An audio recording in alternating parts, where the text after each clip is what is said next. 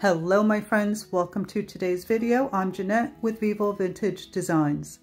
So in my previous video I showed you how I use these little bottles with the alcohol and ink mix to create my flowers, and I also demonstrated one flower here using two colors and how nicely the colors blend together.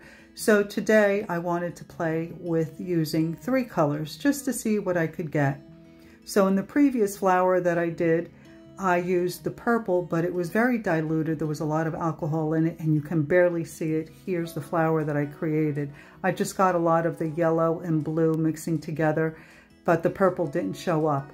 So if you watched the video just a couple of videos ago where I was working on tile and I was trying to create this wave effect, and I put down the Purple Passion by Pinata, and it's such a pigmented color that it would not move. So I got a little daring and I put a little bit of that in my purple bottle just to get a little bit more pigment.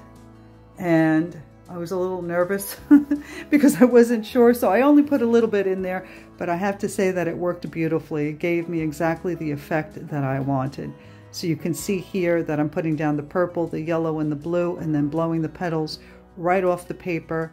And the combination of colors that I am getting in these petals is just so pretty. I don't think that you can see just how pretty it is in this video. The colors blend together so nicely and then create even more colors. And it's really easy when you use these bottles, because if you use the ink straight out of the bottle, you have to put down one, the second, and then the third. Then you have to pour alcohol over it. And by that time, the ink is starting to get away from you. So I find that using these little bottles with the ink and alcohol mix makes it so much simpler. So you can see I'm alternating the order in which I put the colors down. And you can see I even have browns in there where the colors all blended together, but I have purple and yellow and just green even.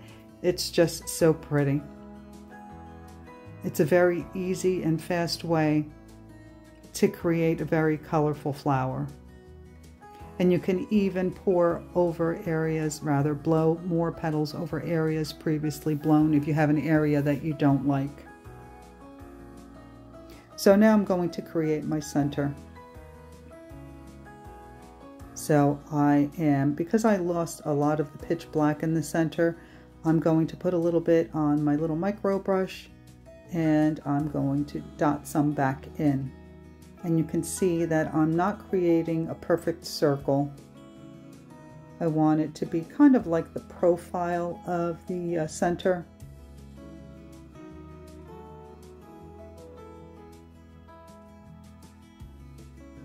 So I'm just going to dab in some of that black, and I'm going even beyond the center with my dots.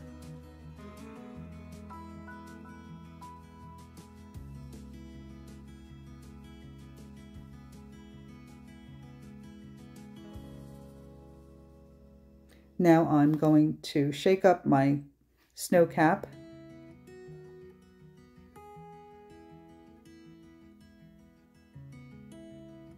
And I like to dry it a little bit because I think it makes it thicker, and it just applies better. Of course, you don't have to do this. This is just something that I do now and then. And I'm using my micro brush and I'm going to start dotting. And I want to keep a heavier consistency of the white dots in the area that you just saw me dotting, the top left-hand side. And as I need to reload my brush, then I'll move down the center so that the dots are smaller and less opaque. And every time I start in the same area where I want my light source to be coming from, and then I move down. And I'm drawing in between. And of course, if you're familiar with my videos and my style, I tell you all the time that creating these centers requires layers, If you don't use layers, multiple layers, your centers will look very flat.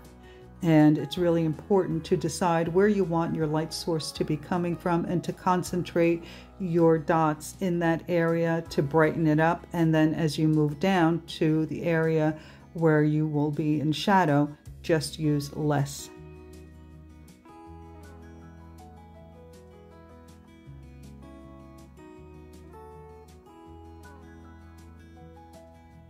You can see I blot off some of the ink on the paper towel before I bring the micro brush to the paper, because I want to make sure that my dots are consistent, that they're not too big. I want this to be kind of delicate looking, so I don't want big white dots.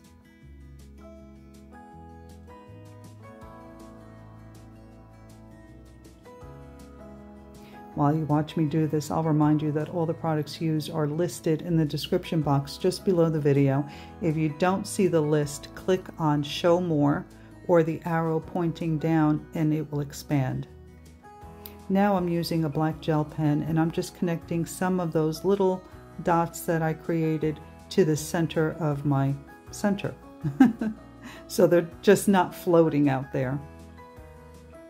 And then I did attempt to use a white gel pen to connect some of the dots over the black area, but the white gel started turning kind of pink. And while it was very pretty, it was not the look that I was going for, and I just went over it again, those white lines, with the black gel pen to try and cover them up a little bit. So here's where I brought out the white gel pen.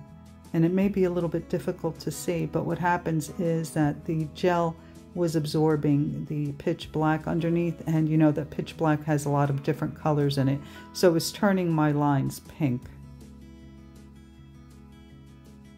So I dried it and I just went over those lines with the black gel pen.